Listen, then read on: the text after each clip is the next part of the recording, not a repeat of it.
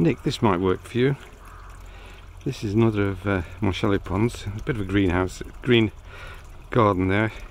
A little wall and plastic guttering upside down to stop the little buggers climbing out. They can get in there from this pond, this shallow pond. It's only about, I don't know, 6 inches deep, and it goes through the net into the greenhouse. And this is the pond for the painted. You can see it's about 2 blocks high. And my painted's like there. They bask and they have a good time. Oh, and who says that stink pots don't bask? Well, there they go. This one's quite tame and comes with the food. Anyway, these 2 girls, oh, that's a boy and a girl, and no, that's 2 girls. We climb down here under the net and into the greenhouse to lay.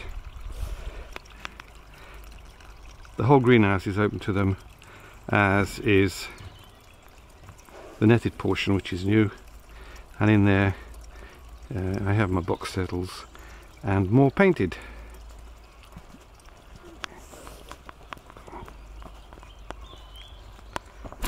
Whoops. And they can get in from the greenhouse through that little hole, which has got a flap on it. From the inside of the greenhouse, there's that little stream. They can climb out there. There's a big log there for the lizards to climb up to and bask on.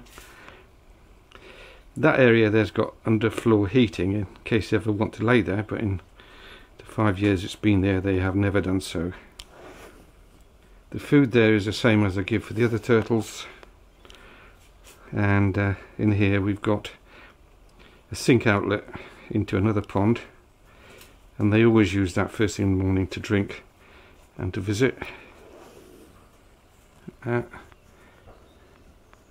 There's one of them out enjoying a bit of sun. That looks like the male, and you've got 2 males and I don't know, 6 females, something like that.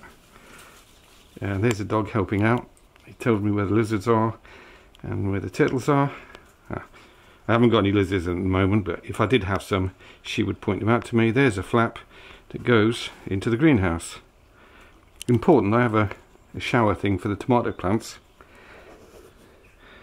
And the boxes love their humidity, but they don't like it too hot, so it's getting quite warm in here. Another hour or so, and they'll be in amongst the plants, hiding. Oh, these are little orchids flowering, cymbidiums.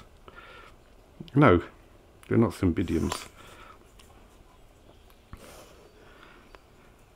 Anyway, that's it. There's probably more than one here, but I can't see them through the view.